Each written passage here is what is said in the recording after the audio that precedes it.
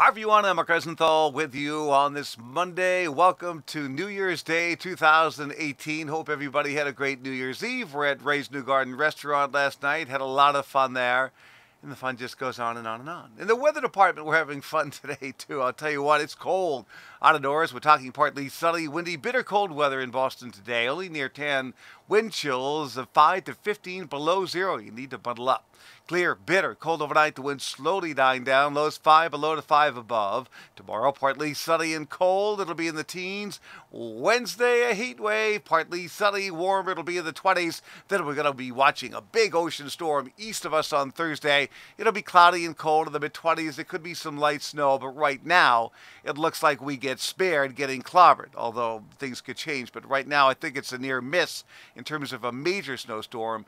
More cold to follow late next week and on towards next weekend. That's my forecast. Thanks for checking in. Please stay tuned for updates. I'm Mark Rosenthal.